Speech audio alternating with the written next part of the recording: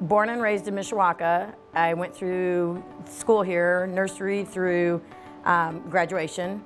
Met my husband Todd in 7th grade at Emmons, at junior high, and then we started dating in 8th grade.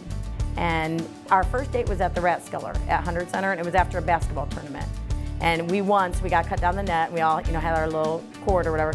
So we had pizza, and then he asked me if I wanted to be his steady girlfriend or whatever. And back in February of 1979. I was part of the first softball team ever. So we had to do a petition. We had over 100 girls try out, and we only had one team at the time. I had Coach Taylor, and then he had a heart attack, and so Coach Wood came and coached us. So, and he goes, my specialty is basketball, so take it easy on me. All these little kids kept coming up, and they were calling me Jim. And they were young, kindergarten and first graders, and they're calling me Jim, and the parents were embarrassed to death because they think of me as the gym lady. So they thought my first name was Jim. I mean, not Mrs. Meersman, not Paula, but Jim.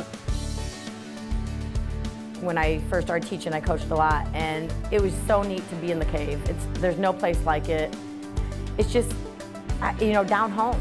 It's home, like how they always talk about on, certain news channel, but it's our hometown. And you feel like your family. We just play, we have fun. I do a lot of games that are different, but everybody's active and involved.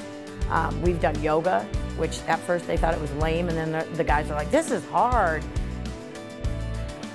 I just love in Mishawaka, it doesn't matter if it's a 6th grade basketball game or Mishawaka, the basketball going to, semi-state. What the heck? That is huge. I mean, I could have retired a few years ago, but I still love it. And Ben and Bob are the best bosses ever, so, everybody says that. They're like, if they leave, we leave. You make an impact whether you realize it or not. And so, you are making a difference, and even on your worst day, you still have something to celebrate. Like, every day isn't going to be good, but there's going to be something good in every day.